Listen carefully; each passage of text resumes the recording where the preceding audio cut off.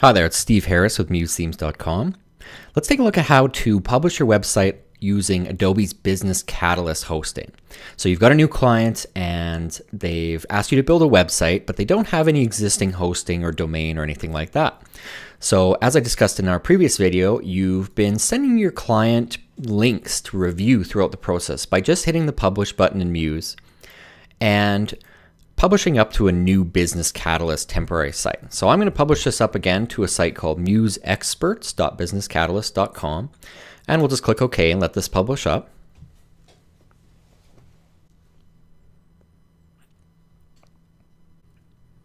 Okay, perfect. So now that our website is published using this Muse Experts temporary domain, and our clients reviewed the site and they signed off on it, they love the look of it, it's ready to go. Now let's go ahead and launch the site using Business Catalyst.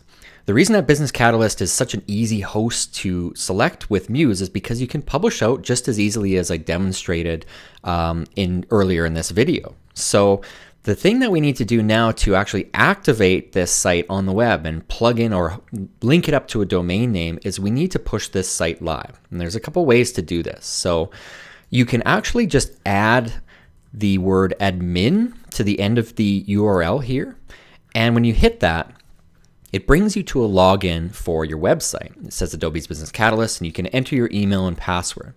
Another way to get to this screen is directly in Muse. If you click on File and Manage Business Catalyst Site, it's going to jump on the web and it's going to bring you to the exact same spot. The only difference in this case is it didn't ask you for your login information. It just went right into the dashboard because it's using your login that you've already used for Muse. So once you've logged into your kind of dashboard here, you can see you'll have some analytics, and underneath where it says site plan, it says web hosting, free site, and it gives you the ability to click launch site. And over here it says your site is not yet launched. You can add a custom domain. You can use this link to share work with your customer, or you can just delete this site out if you don't need it.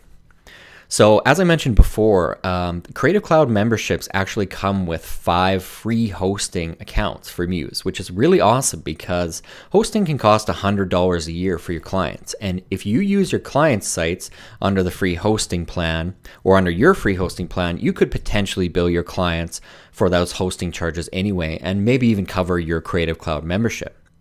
This account, or the account I'm using for this demo, is actually just a paid Muse subscription. So if I click on Launch Site, it says here that our Creative Cloud membership includes 1 web hosting site.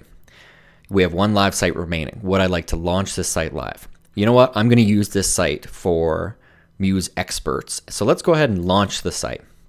So it says your site is being launched.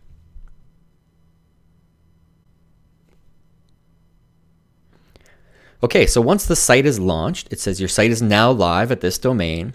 To change the URL, you can add custom domain details. So what this means is if your client, for example, already owns a domain, let's say it's www.museexperts.com, you can point that domain to this new hosting account that you've set up.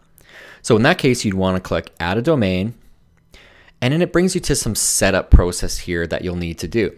I'm going to cover this in a video later on because we're actually going to go ahead and purchase that domain, and I'll show you how to link it up to Business Catalyst. So remember, take advantage of those 5 free site hosting plans that you have through your Creative Cloud membership. And remember that the domain pointing process is really simple, and so we'll cover it in a later on video. Thanks again, and tune in for the next one.